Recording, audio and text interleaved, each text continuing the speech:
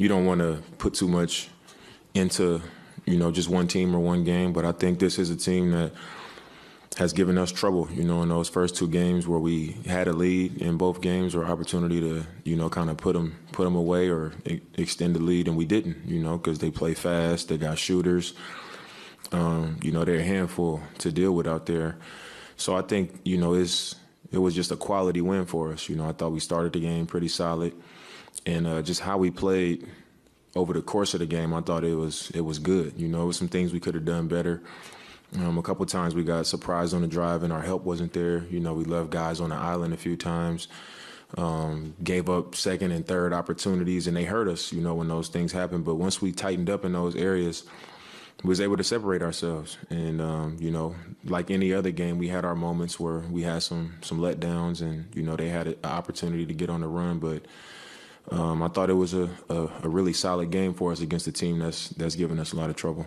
I think for a lot of things that I've accomplished, since I've been in the league when it comes to records, my mom would tell me, my cousins, sometimes they'll tell me like I need to be happier, I need to appreciate it more. But I think that I just get so caught up in the next thing and moving forward that I don't appreciate it until like a year go by and I'll see like a list and I'll be on it and I'll be like, damn, like I'm number 3 or, I'm number 2 or this close to whatever it is. So this was no different. I acknowledge it, and it's an honor to be in that group with so many great shooters.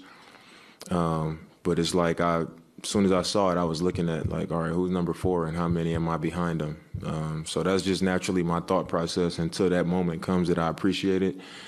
And leading up to it, I honestly didn't know how close I was until last game.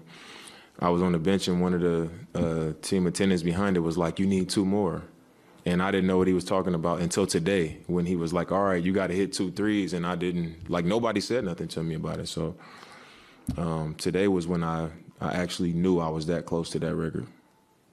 Yeah, I wasn't really sure what was going on. I know that it was a physical game. There was a lot of back and forth. A lot of stuff was happening out there. There was a lot of talk in the last game and this game. And it was just, to me, it was just banter. It was a hard foul on Giannis that kind of turned it up a little bit. BP was turned up tonight. And after the game, I thought the game was over. I was staying close to half court so I could kind of have a pulse on like what they were saying because I knew their bench was mad. And I was kind of like in the middle because I wanted to just be aware of like where people was at because I knew it was heated. And, they took the game ball. And, that type of stuff happens in the NBA, when people get offended by how it happened. Maybe they felt like he should have been out of the game and, he was trying to get points or whatever. So they did something like that. They took the ball and said, our rookie scored his first NBA points when it's like, this dude just scored 60, you know what I mean? So, but that's part of the league, that's the gamesmanship, that's the pettiness.